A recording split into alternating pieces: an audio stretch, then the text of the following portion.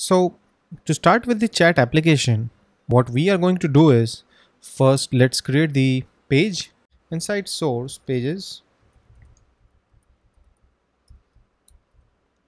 we'll create our chat page.view.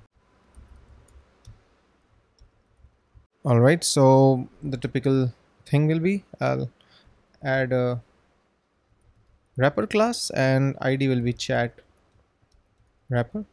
Okay, from Vue 2.0, it is mandatory that the entire template is inside one single HTML element, and that's the reason we keep this wrapper thing in place. Okay, typical markup, nothing fancy. Section heading, we will call this chat. Okay, rest we can look at later on. Anyways, when you see my git code, it can contain a few additional markup because I'm not going to go into the details of the markup for now. That will increase the video time a lot. So you can always refer to the markup final thing. It may have some CSS stylings as well. So we will import our chat page. We need to create the route. We are going to duplicate this. This requires the metadata. We'll name it chat and flows accordingly. All right, that's done. We need a link here. So top menu, I'll quickly add the router link. So inside my li doesn't have any class. I have router link tag. Okay, this is how the Vue router in its new version creates the a link. In that we will have chat. Okay, that's like the text which is going to be displayed, and then we create an to attribute and we pass an object in that. Name will be chat. This is what exactly is the name we have given to the route. Refresh, we have chat. If I click it, I'm loading that particular widget. So yeah, we are there. I need a link to the dashboard, so I'll just copy this.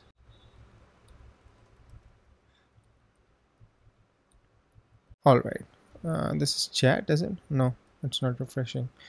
Okay, so dashboard and chat, we are clear on this part.